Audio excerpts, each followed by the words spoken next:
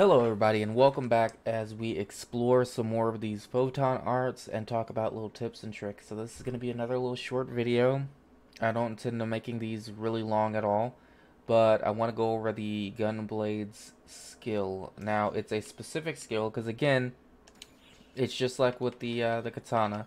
There is a skill on here that has a description. The description tells you what it does, but it doesn't break it down entirely. So the name of the skill, and I'm gonna say this completely wrong, I know, is Strezwei, Strezwei. I don't know, Strezwei, something like that. Strezwei. Okay, so it's a Gunblade Photon Art, and you launch an attack which differs whether the weapon is gun or sword mode, and you perform a weapon action.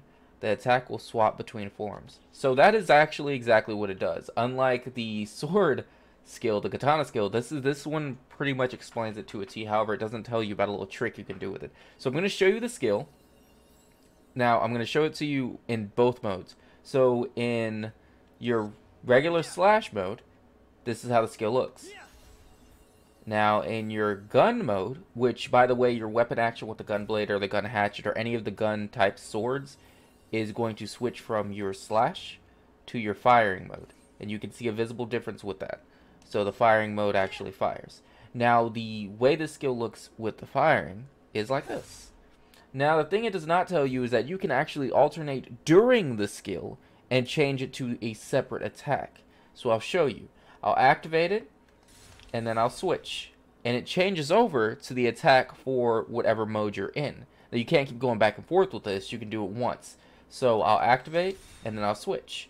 Now one might think, oh, well, okay, so it does that, but does that negate the damage from the original attack? No, actually it does not. It continues it.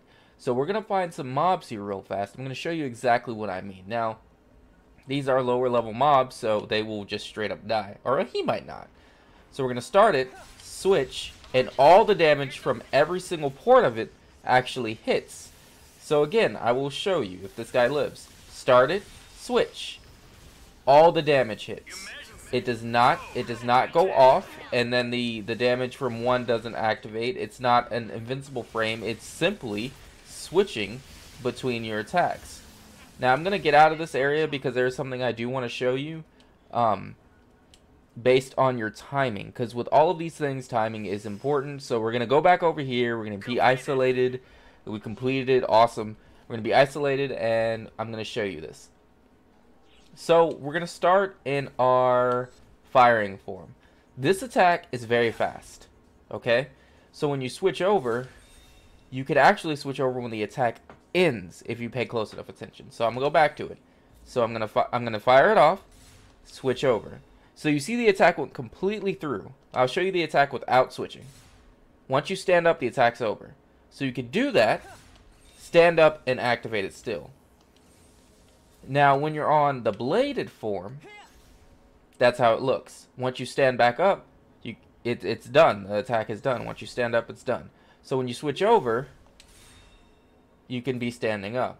As long as you don't start moving, start activating another attack, you can typically switch over pretty seamlessly, unless you wait way too long and it's just, you know.